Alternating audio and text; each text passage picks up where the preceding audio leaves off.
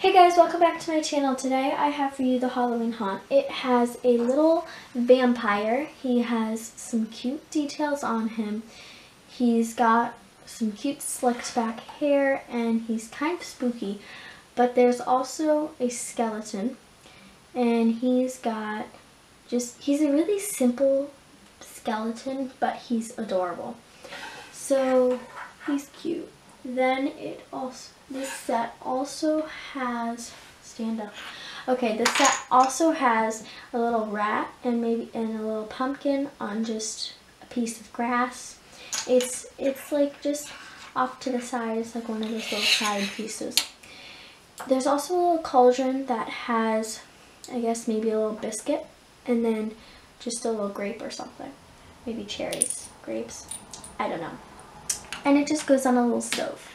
And so maybe they're cooking enough for dinner or something. I don't know. But you can make up the story. So this set has a little fence which just closes and then it can open again. And it has a little jack-o'-lantern that you can see.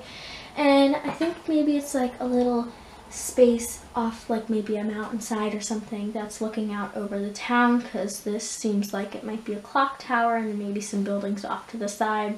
And I love these little details, like I think it's just little patches of grass or something, and then here's just some plants or whatever. So I think that's adorable. So I think it's so cute. And then there's just some little purple spots or some purple pieces of plant, and then in the back is just a little, it's not as pretty, but I mean it is pretty sturdy. Now I don't know why, but I think it's just because this is the only way they could attach the pieces, but then you can also open it like this. So I think you're supposed to open it like this because then you can really get in there. But I think if you just wanted your minifigures to stand right there, then you could probably just open up this spot, and then when you're done, you can just line them up again, and you can do it all over again. Then you can just open it like this. So there's also a little cute spider. He looks kind of evil though, because he is red. But there's also some torches off to the side to show where the gate is.